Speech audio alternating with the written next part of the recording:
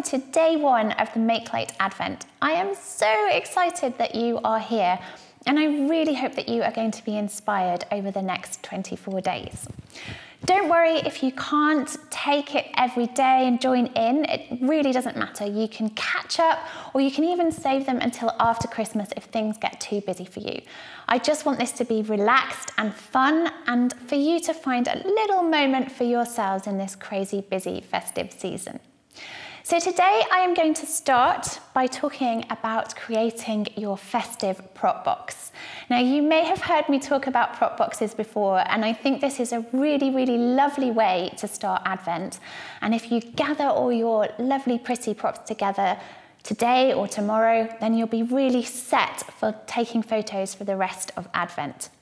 So I have put my props for Christmas in this pretty box. This is my favorite prop box. You might have seen it before. You don't have to have a box like this. You could have a shoe box, you could have a bag, you could have a drawer.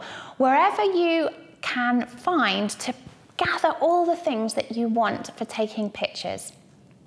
So I'm going to tell you about some of the things that are in my box, and I'm also going to list some of them underneath and where I have sourced them. Some of them are vintage, so they are obviously not so easy to get hold of, and some of them are possibly a little bit old now. They might have had them for a couple of years, but I will give you as many suggestions as I can to help you to find things. However, you really don't have to buy anything new, because I bet that if you have a look at your decorations and have a look in drawers and around your house, you could find lots of things for your prop box that you already have. So don't think that you have to go and buy lots of new things. You'll be amazed at what you already have.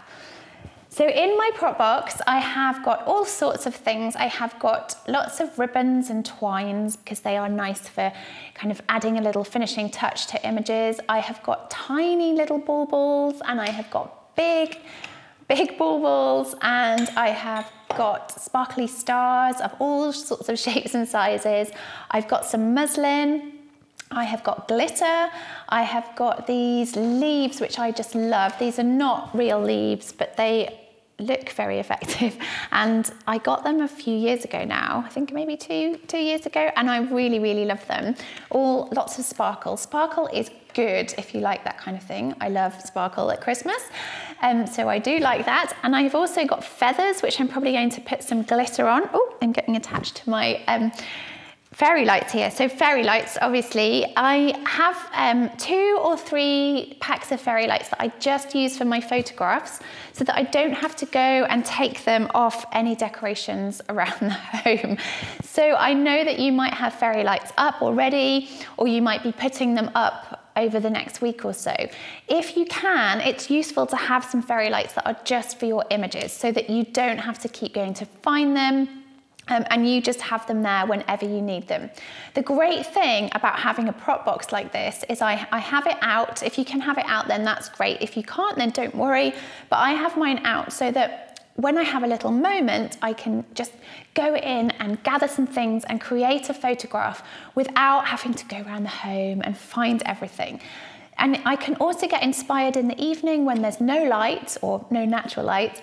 So I can gather things from the prop box, maybe style a scene, and then take the photograph the next day when there is light.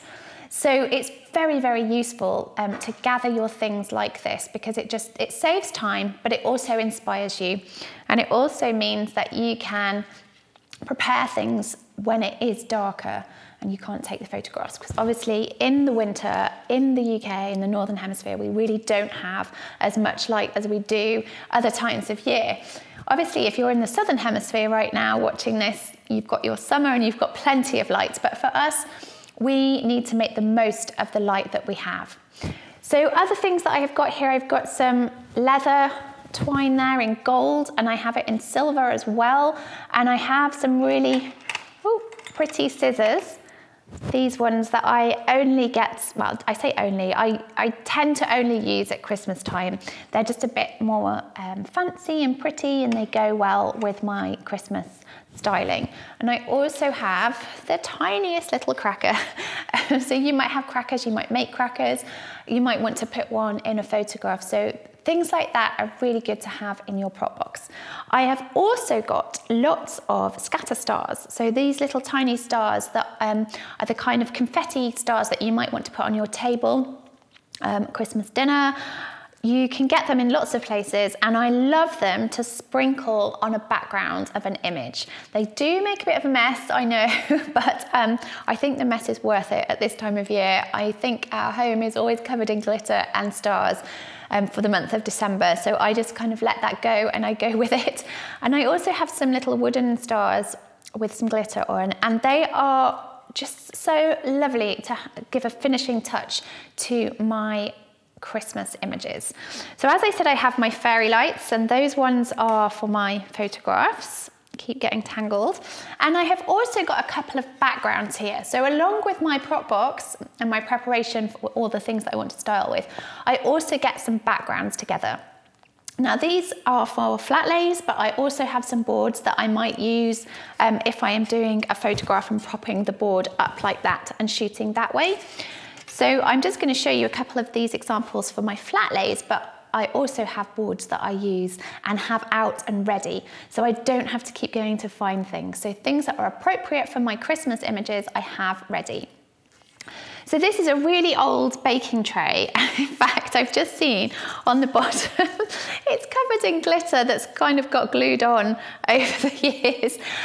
This does tend to only come out in the winter for me. That's just my personal take and my personal photography. And this one has got so much lovely, it might look like horrible on its own, but when it's used as a photography background, it has so much lovely texture and colours, and it just works so well for a festive flat lay. So I have my old baking tray, and I also have some vintage paper here, which has got, oh sorry, it's got some handwriting on, and it's all faded and those browns, and it just looks very romantic as a background. So I can layer that down and then create my image on top. So I get my backgrounds ready as well, so that I'm not searching all the time for things to find. So I hope that that has given you some inspiration for putting a prop box together. Try and create one today or tomorrow, and do share your images of your prop boxes or your favourite prop in the Facebook group, because it will really help to inspire other people. Have fun, and I will see you tomorrow.